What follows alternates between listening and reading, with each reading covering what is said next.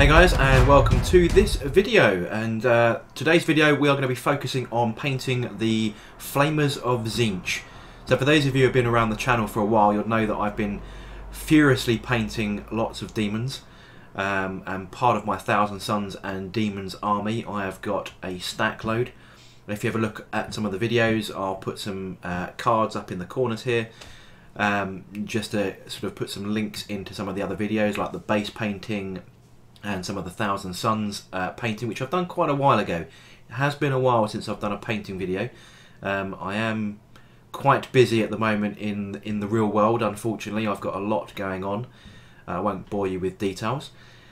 But yeah, so we're going to crack into painting the Flamer models. Now they're quite simple models. They're not difficult to build. They're a couple of bits for the head, 2 halves of a body, and then you can add some tentacle bits and some flamey bits that are sticking out of them. So they're relatively simple models. So I've already put them together, already primed them white. I actually use Vallejo white surface primer. Let me just grab. So I actually use airbrush Vallejo surface primer. You can see that there. So that just goes straight through the airbrush. You can just use Games Workshop spray paint, Corax white or whatever they're calling it these days, and just to base it that way. But doing it white means that the brighter colours do come through. And these are quite sort of bright and garish kind of models, so that I'm focusing on sort of a blues and purples, and then either reddish flames or greenish flames. So that's the kind of effect I'm going for. So yeah, if you enjoy this video, don't forget to drop it a thumbs up, click the like button, subscribe, click the bell button, all that good stuff that goes on with YouTube. It keeps me motivated to make these videos for people to watch. But yeah, thanks for watching, and I'll be commentating through each of the steps on the video. So hope you enjoy. Cheers.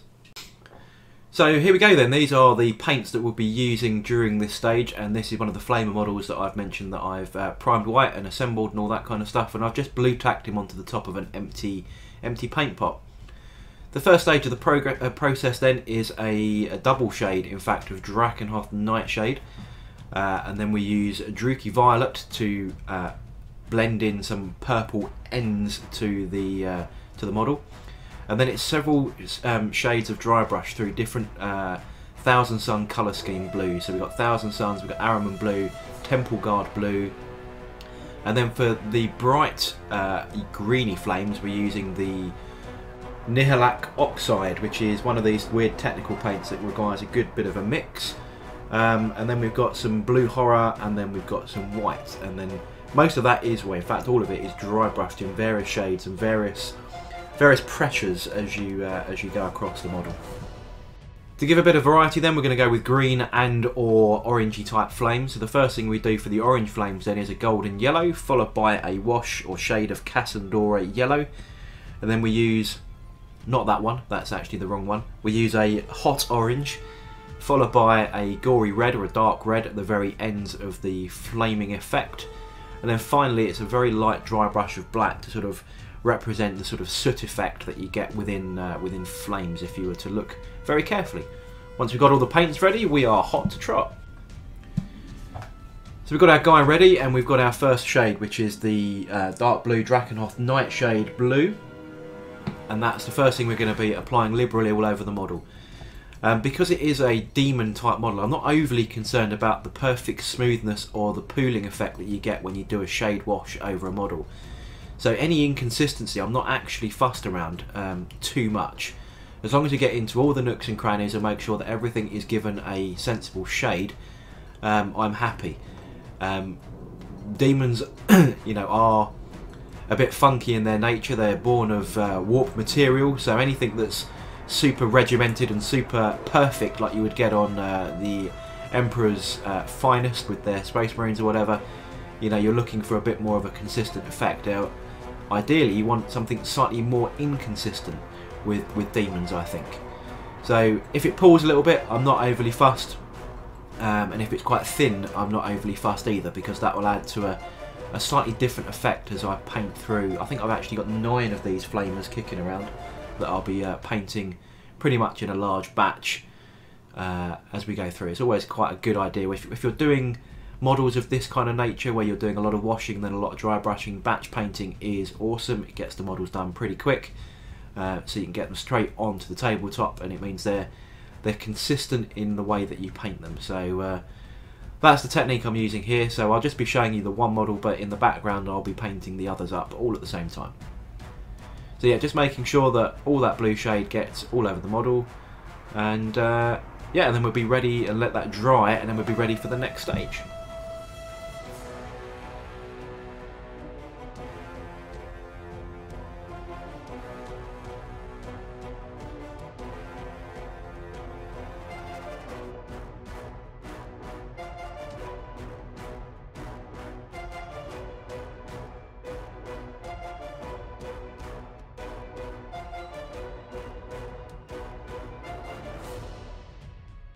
And just because I mentioned it, yep, I've got a whole bunch of these going on in the background, all part of the same batch paint. So the next stage then is a second coat of Drakenhof Nightshade. So I think the first one covers a little bit thin over a white base. So to get that extra depth, all I'm doing now is applying a second coat exactly the same as the first. And again, remember not to worry if it gets a bit too patchy or pulls a bit funny. It's just making sure you get good solid coverage and that you have that second coat for that extra depth. So once that blue has fully dried, it takes about an hour and a half maybe, depending on how liberally you apply the colour. The next step then is to get some of this lovely Druchii Violet shade and then apply that to wherever you feel is sensible. I mean, what I've done here for a bit of consistency is all the arms towards the Flamer pistol weapons that they carry. And then I've either gone with more of the head in a purple shade or more of the sort of the bottom opening weird mouth part they have right at the very end of the model. And in some cases I've done it on both parts, so either the head and the bottom and the arms, or just arms and head, or arms and the bottom. So I've gone with a bit of variety across the 9 of these that I'm doing in this same batch, and you'll see those towards the end of the video. And in fact, you'll see some of them here. Yeah, so I've just sort of mixed and matched where I've applied that purple shade to. So back to our example model that we're going on here. So that's now fully dried, and we've just got sort of the purple on the arm tips and the head. And now what we do is we move into several shades of dry brush. So we start off with Thousand Suns Blue, and you really want very little paint on this. I know people go on about dry brushing and it's a very easy technique, but if you want to apply it right, it's all about pressure and paint quantity. So what I'm doing here is an exceptionally light dry brush. I'm using a medium Games Workshop dry brush. I think their dry brushes are actually really good. I've used several different versions of dry brush before, but I think the way these work is just right for me.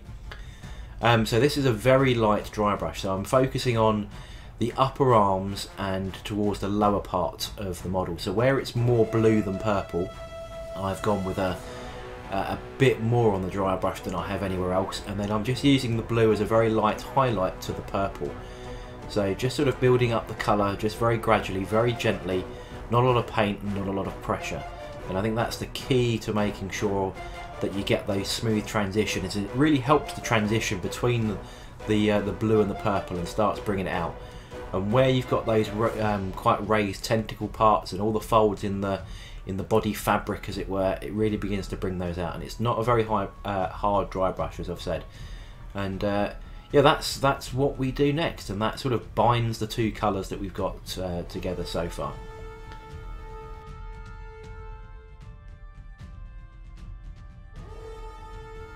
And then once we finish with Thousand Suns Blue, we move straight on to Ahriman Blue.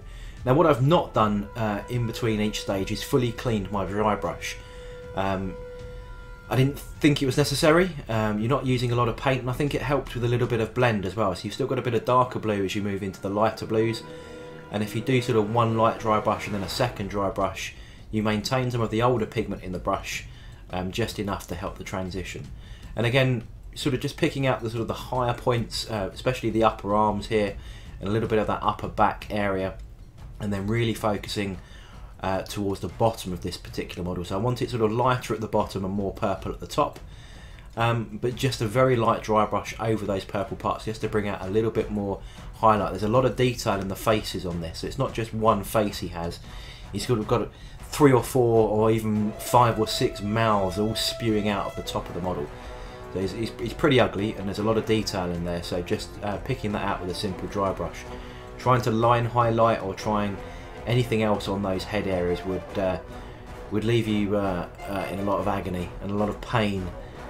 So dry brushing is definitely the way forward for that particular area. But again, very little pressure here, especially over the purple parts. Maybe a bit more pressure towards the bottom where you really want to pick that highlight out, but certainly very light where the purple is.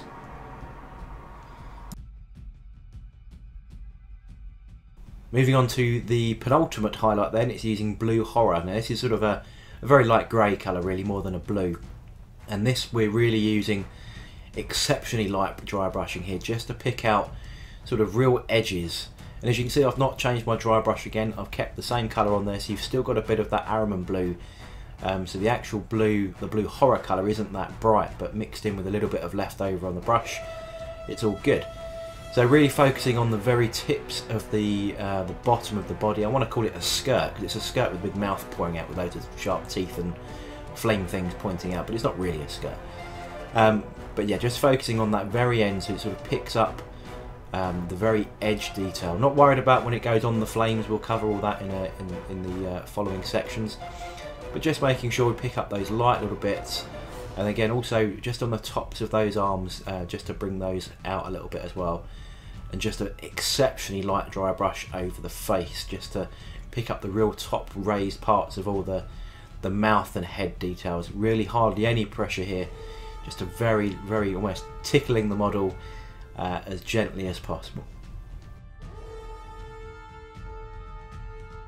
And with that last little bit of dry brush, the skin is pretty much done. So we just get to compare now between what the original base colour was, so just with the blue wash. Now we can see what all those colours have done to that blend of blue to purple. And you can just see the difference there, sort of nice and brighter towards the bottom and on those arms, but still maintains that blue to purple transition across the model, and it just sort of brings it out, just makes it stand out. All those details that are in this model, it is very detailed.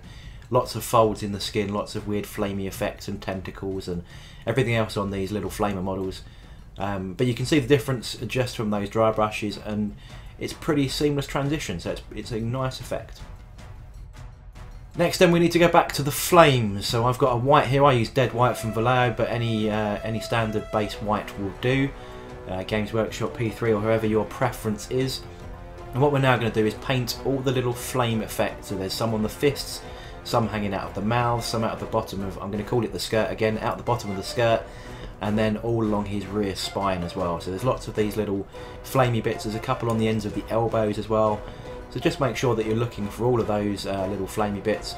Apologies, I am having some camera focus issues. I've actually switched cameras. My webcam is playing up when it's near my lighting. I think it's getting some kind of weird interference. So I've actually switched to my DSLR and fixed the focus, but then I kept moving my hands towards the camera a bit too eagerly. So a little bit does get a bit blurred out, but apologies for that. But you can see what's exactly going on here. I'm just picking out all those flames. And you do this whether you're going to go with the bright flame effect or whether you're going to go with the green flame effect. Either way, all requires all that white to be retouched in. So that's all we're doing next. And then once all that white's done, you can see how many of those little flamey effects there are across this model, all at the bottom, at the top, out the mouth, and all the rest of it on those elbows. You can see there's quite a few as I throw it across my desk. But yeah, that's the effect we're looking for, so we're just all the way up to there. So this next stage then we're going to do the green flame effect. And we're using this technical oxide paint. Really does require a good mix, as it does separate whatever ingredients have gone into this paint pot, do separate quite easily. And this is the easiest one of the two flame effects I'm going to do with regard to speed and effect, because this is literally one coat of this technical paint directly over white and it's done. Leaves a little bit of drying time, but it does settle in all the recesses and leaves all the high points in a near translucent white effect. So all we do is just apply this stuff, and just being careful not to get it onto all that blue skin that we've just spent a while doing. So just yeah, every little bit of white, just cover it in this Nilahike, I can't even pronounce it, Nihilalac. Nihilalac. We'll go with that, shall we?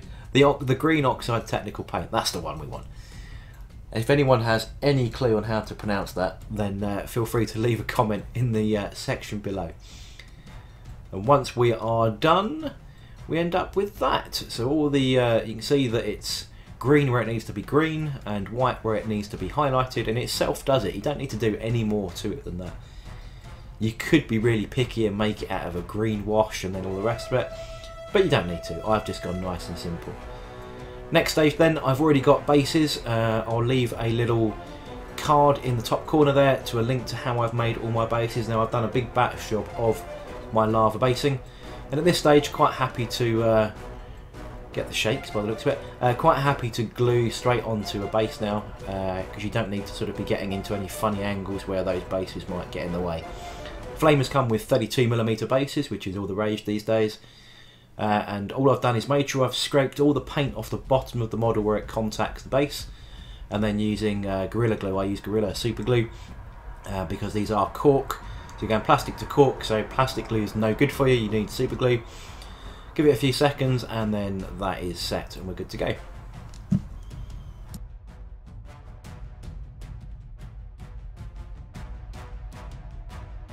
Once the model is suitably dry, we can now move on to the teeth. So there's lots of mouth areas and teeth looking things all over these models. There's normally sort of 2 or 3 rows of teeth and mouths around the skirt. I'm going to keep calling it a skirt. There's some on the main face that you see on the main part of the model, and then some on the side faces that it's got, and then also some on those hands. There's some weird sort of mouth teeth things going on that on the hands as well. So all I'm doing is making sure that I give a good little beastie brown colour to those teeth, and making sure I catch all of the teeth on the model because there are so many. And then once we're done, we can move on to the next stage. As you can see, you can just make out all the brown areas. There's lots of little weird mouthy bits and teeth bits all over these models. So yeah, just make sure you find all of those and being careful not to go on to any of the bits you've already completed. The next stage, I'm using a khaki to highlight those teeth. So I've used brown and then khaki, but you know, a lot of people might use a darker brown and then sort of a bone white colour or whatever takes your fancy, but I'm going for a khaki over the top. I think that's just a suitable highlight, and all you got to do now is just find the teeth with a very fine brush and a very blurred camera, because you can't see anything at this close range. I am very sorry, but you'll see the details in the effect at the very end, and all you're doing is just picking out teeth. I'm sure many of you have painted teeth in Warhammer before, but all you got to do is just pick a nice sensible sort of 00, 000 brush and just be very careful and just pick out those little teeth.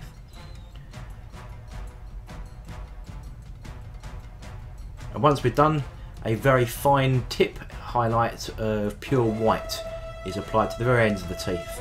So you've got a 3 sort of stage process. The teeth on this model aren't particularly big. You don't really see huge amounts of the effect, but it's very, you know, just stick a little dollop of white on the end of each tooth tip. So once that little bit of white is now added, what I'm going to do is actually go over all the mouth areas with Cassandra Yellow, the glaze that I've used and spoke about doing the flame effect, the orange flame effect. This kind of just makes the mouth look a bit more rotten. There's a sort of an orangey yellow glaze, and instead of being sort of nice and clean teeth effect, it makes it just look like it's a little bit more manky. They haven't been to the dentist in a while, haven't flossed. And yeah, just makes it give that yellowy, you know, 60 cigarettes a day kind of look. Something evil and horrible that that Chaos and Tzeentch would really appreciate. Completely optional step then, there are a couple of tongues that are on the model, so I'm just going to paint those with a bit of purple and then just glaze those with Carabao Crimson. Completely optional. You can paint them in the flame effect, or you can just leave them blue. They're very small details. You haven't got to do this bit if you don't want to. I just thought I'd give it a try on this particular model. And then, as I said, Carabao Crimson just to glaze over the top, give it a little bit of depth, because there are a couple of little mini folds in the tongue area, and that just sort of ties it together and makes it not look so stark and purpley. It just gives it a little bit of depth. but completely optional step. So I wouldn't overly worry about it, to be honest. Here we go, I've changed cameras slightly now so we can actually see a lot more detail. So apologies for a little bit earlier. If you're getting a bit frustrated with the video and you've stuck with it, you can now see exactly where we've got to. So we can see on the left here the model that I've done with the green effect, and you can see those yellowy teeth, and you can see all the highlighting a lot better now. But I've also got a second model ready to go that I've done with the all the way up to the white on the flame effect, and what we're going to do now is do a sort of a red flame effect, and these will match all my little brimstone horrors. So it's a very similar technique to painting brimstones really. So what I'm starting with is a golden yellow, smoothly and evenly painted all over those white parts.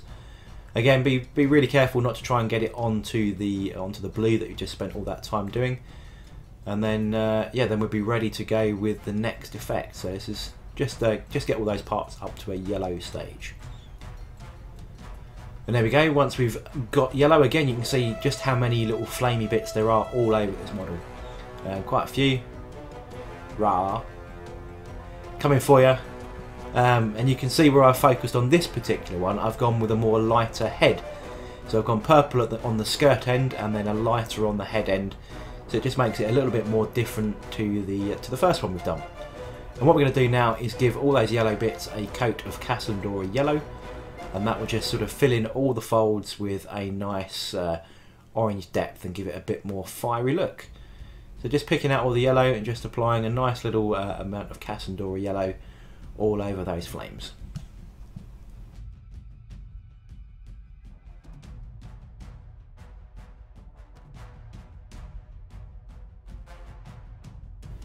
And then once that's all applied, it should look something like this, and it looks a little bit less yellow and more sort of orangey fire. And again, you can see all the details on the dry brush effect and all those glazes, the purple through blue, and you can see the difference between the two. Not sure which one I prefer yet, but I'm doing a mix of both types across the army, so I can pick and choose. So the next stage then is to take the hot orange, and you want to dilute this down to about 4 parts water, 1 part orange, and then just apply it to the very ends of the yellow flames. Looks like my camera efforts have failed. I'm too close to my camera again. Really difficult to see through the viewport, or not the viewport, the display on the back of the camera when you're trying to paint off camera. But there we go. But simply applying that orange to the tip, you can see it looks already a little bit more hot and fiery. So the next stage then to complete that fire effect is to add some dark red. I'm using red gore from Vallejo.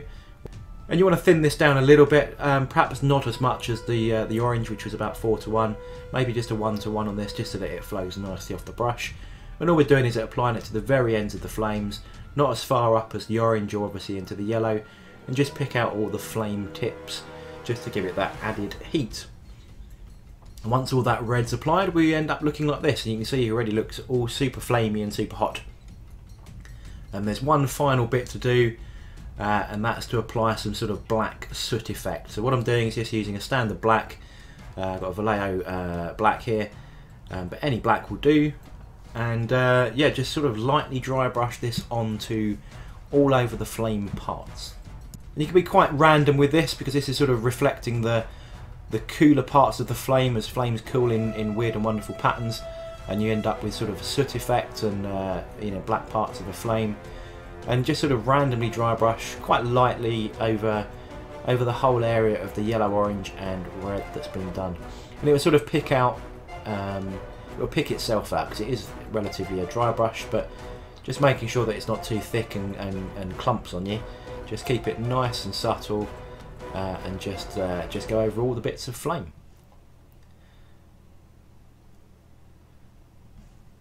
And that's exactly the same effect I've done on this brimstone horror, so it does match into the rest of the army, which is very convenient. So now I've got an awful lot of brimstone horrors ready for my army, because apparently they are super OP, apparently, according to all the internets. But every Tzeentch army needs brimstone horrors. And there we go, that's him complete. I've got to do the teeth obviously on that one and finish the details, but that shows the 2 different styles I've got. And as I said, I have been working on a number in the background, so I've got 9 in total. That's a convenient number, being a Tzeentch person. I've gone with 3 with the orange flames and then 6 with the oxide flames. And hopefully we can see a little bit clearer here the total effect. So I've got sort of the 9 guys here, all done, all in a big batch. I'll try and get some pictures up at the end of the video just to give a clearer look. But yeah, there we go. That's a 9 batch job Flamers of Tzeentch painting video. Okay guys, so just a few photos then of some of the completed models we can see here over the next few seconds. So thank you very much for watching. I hope it's been of use to you in your quest for a little bit of speed painting, a little bit of Tzeentch goodness. Hope you enjoyed. Please do give the video a thumbs up if you enjoyed it. Please don't forget to subscribe, click the bell button, all that YouTube good stuff, and I shall catch you on the next video.